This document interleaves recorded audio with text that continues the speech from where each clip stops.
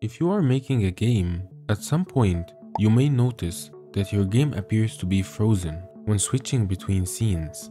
Using the load method to load the new scene could be the reason your game is unresponsive. That's because the load function blocks the main thread till a scene is loaded. So to fix this issue, we can switch to a temporary loading screen scene. Then, the loading screen scene starts loading the new scene in a separate thread using the load threaded request function. While a scene is loading in the background, we can use the load threaded get status function to check how much of the new scene has been loaded to update the progress value in the loading screen. The load threaded get status returns an enum value. A value of 1 means that the resource is still loading, and a value of 3 means the resource finished loading. So, we can use this information to switch to the new scene when it finishes loading. Let's take an example. To get started, you will need 3 scenes. One scene will be our current scene. In this case, the starting scene is the menu, and one scene will be the new scene we are switching to.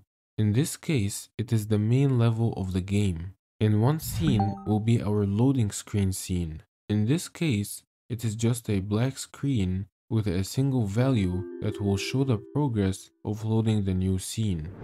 When the user clicks on the play button in the menu, this onButton pressed function is executed. It switches us to the loading screen scene.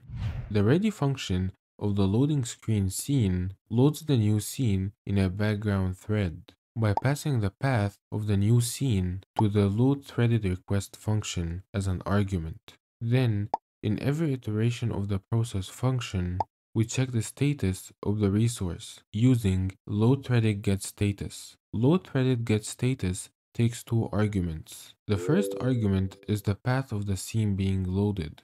The second argument is an array. Godot writes a value between 0 and 1, which specifies how much is left for the scene to be loaded. A value of 1 means the resource finished loading.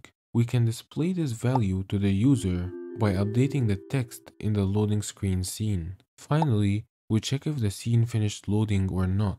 If it didn't, then we have to wait for the next iteration of the process function. If it did finish, we can get the loaded scene using loadThreadedGet. And now we can change to the new scene. That's all for this video. I hope you enjoyed it. Thanks for watching.